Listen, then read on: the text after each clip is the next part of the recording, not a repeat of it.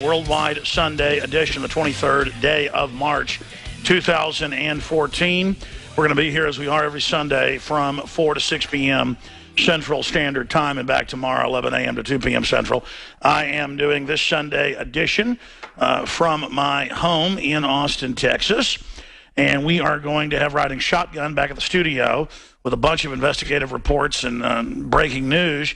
David Knight riding shotgun with us, and Mark Dice, recently censored for his pro-gun, pro-Christian activities on YouTube, clearly censored. He's going to be joining us coming up at the bottom of the hour to talk about all the different ways they attack free speech in this country and try to blackball anyone who's not a communist serving the offshore megabanks that are fascist. And so we're going to be looking at the fairness doctrine. We're going to be looking at Facebook censoring, CISPA, SOPA, Drudge being demonized for saying, as a small business owner, I'm going to go ahead this year and opt to pay the $5,000 fine on the income tax forms. And they had Yahoo News, just everybody, all the Democratic Party operatives come out yesterday and today. We're covering it at Infowars.com. We have a Breitbart story, and say he's a complete liar. Basically, there is no $5,000 fee or fine. They either say that lie, which is the 100% lie, or they say, the mandate doesn't start till next year. Well, for individuals, not for businesses. My accountants are telling me the same thing. And I've got enough crew members to pass the threshold to where if everybody doesn't get it, or if I don't make them get it, or if I don't somehow force them to have it, I get fined as a small business owner, as they would list me. Really just a political activist that uses business to fund my operation. Most revolutionaries rob banks. I sell T-shirts and water filters and high-quality products. But the whole point here is this is getting really serious because they call you racist. They call you a fascist. They call you, when they're the fascists, they call you a hater when you promote the Second Amendment or national sovereignty. Or they go out and prey on their dumb readers and viewers on MSNBC, as they're doing today, and say that Matt Drudge is lying. There is no tax. There are no death panels. It doesn't increase your premiums. You can keep your doctor. The moon is made of cheese. Bill Clinton didn't have sex with that woman. It's just a new level of lying, and I don't mean to perseverate and obsess on Drudge. It's just extremely, extremely frustrating. Because, I go through this all the time as well. We go, here are the federal documents that they've got drones watching farmers. And AP and a bunch of others come out a couple of years ago and in every newspaper in the country basically smear me and say I'm a liar, there are no drones, even though our articles at Infowars.com had all the proof. And they play these games with people. The level of lying is simply ultra-massive. Now the system has become so discredited that they are moving towards trying to just shut us down and shut us up. So I want to give you the different attacks they're involved in today on the other side. Then we're going to look at the huge developments in Ukraine. Russians took over a Crimean military base that was supposed to be handed over in an agreement a week ago. The media is calling it war. Ukraine fears Putin ready to attack, the quote. Soldiers seeing as troops storm Crimea base.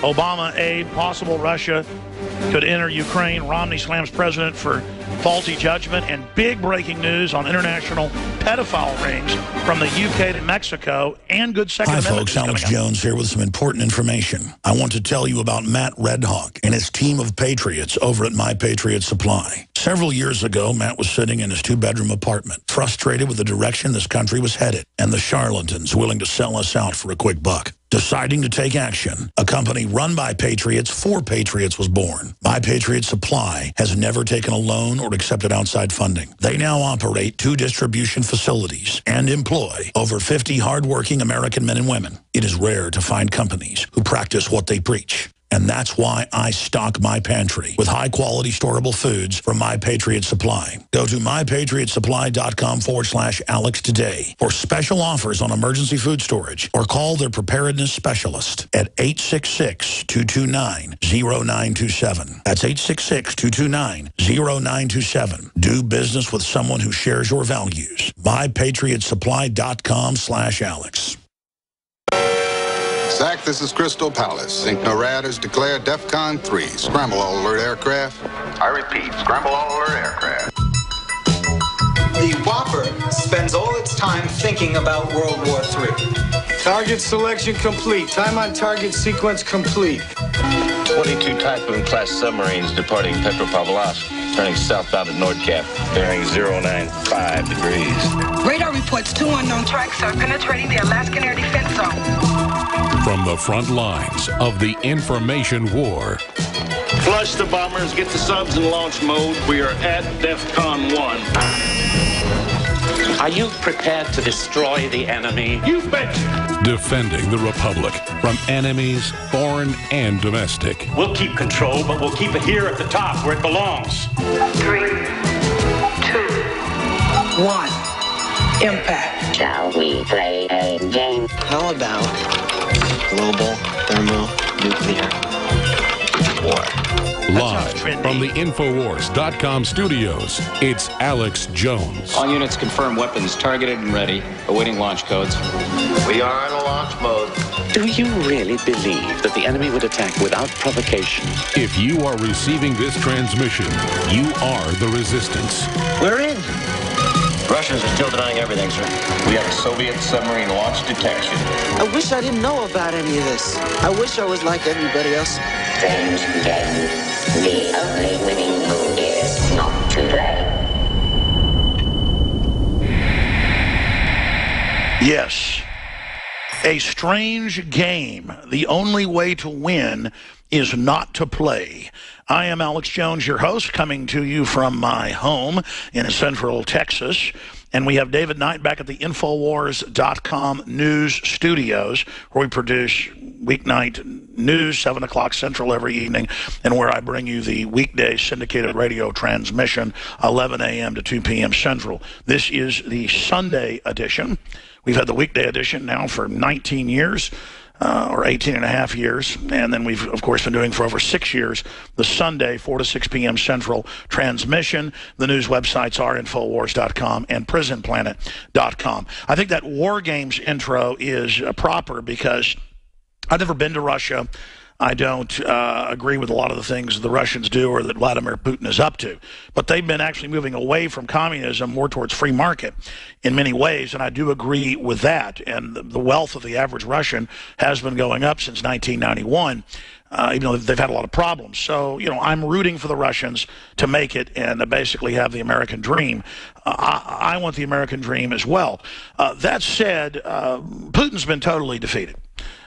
In the last few months. The EU could not get the Ukrainians to vote to join the European Union and be looted by the same central banks that have been looting Greece and Spain and many other countries.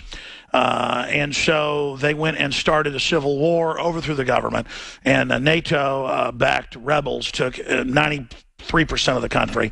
The Russians took their military bases on their border in the Crimea and their naval bases, and basically have seen 90+% of the country that they were somewhat controlling taken over. The media spun it that, oh my gosh, the Russians invaded, they're so horrible.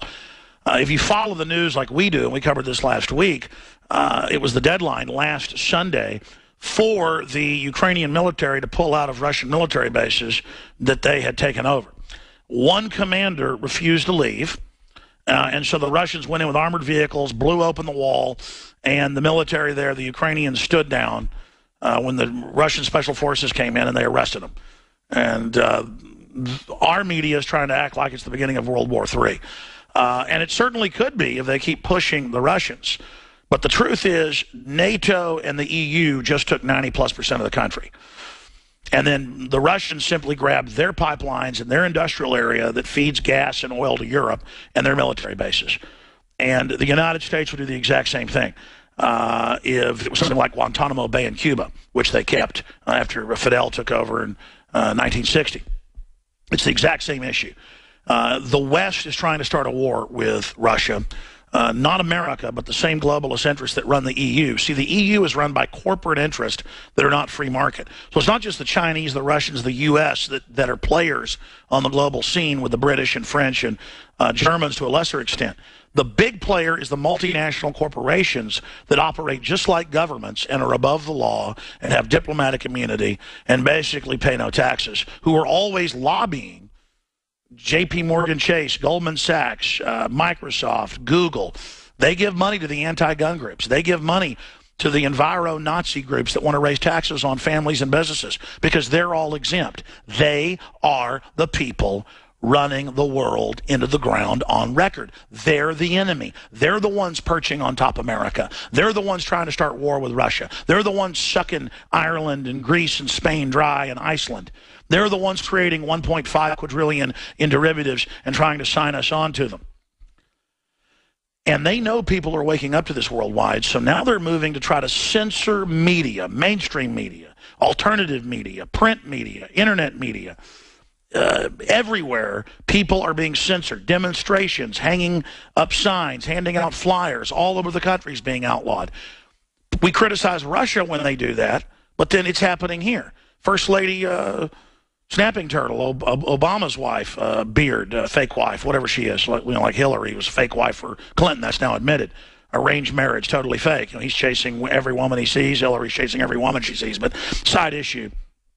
The point is that she goes to China and says human rights off the table. China will kill you if you criticize the government. China puts Falun Gong practitioners, peaceful Buddhists, in prisons, blood types them, and then sells their organs because they don't use drugs and have good organs. I mean, our government won't even criticize Tiananmen Square now on the anniversary.